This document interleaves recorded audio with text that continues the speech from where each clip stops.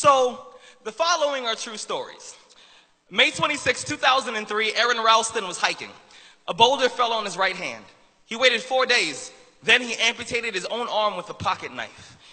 On New Year's Eve, a woman was bungee jumping in Zimbabwe. The cord broke. She then fell into a river and had to swim back to land in crocodile-infested waters with a broken collarbone.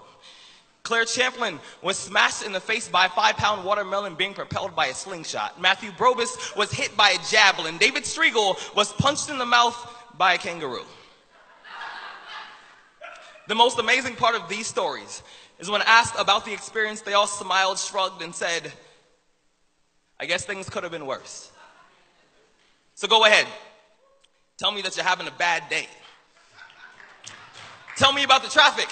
Tell me about your boss. Tell me about the job you've been trying to quit for the past 4 years. Tell me the morning is a townhouse burning to the ground. Tell me the snooze button is a fire extinguisher. Tell me the alarm clock stole the keys to your smile, drove it into 7 a.m. and the crash totaled your happiness. Tell me how blessed are we to have tragedy so small it can fit on the tips of our tongues. You see, when Evan lost his legs, he was speechless. When my cousin was assaulted, she didn't speak for 48 hours. When my uncle was murdered, we had to send out a search party to find my father's voice. Most people have no idea that tragedy and silence have the exact same address.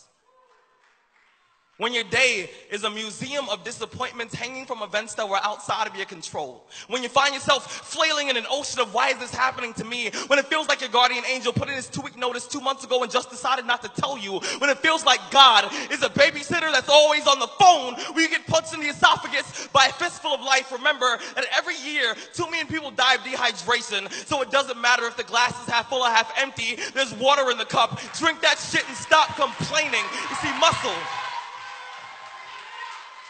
You see, muscle is created by repeatedly lifting things that have been designed to weigh us down. So when your shoulders feel heavy, stand up straight, lift your chin. Hell, call it exercise. Remember that life is a gym membership with a really complicated cancellation policy. Remember that you will survive. Remember, things could be worse. Remember, we are never, ever given anything that we can't handle. When the world crumbles around you, you have to look at the wreckage and then build a new one out of all the pieces that are still here. Remember, you are still here. The human heart beats approximately 4,000 times per hour, and each pulse, each throb, each palpitation is a trophy engraved with the words, you are still alive.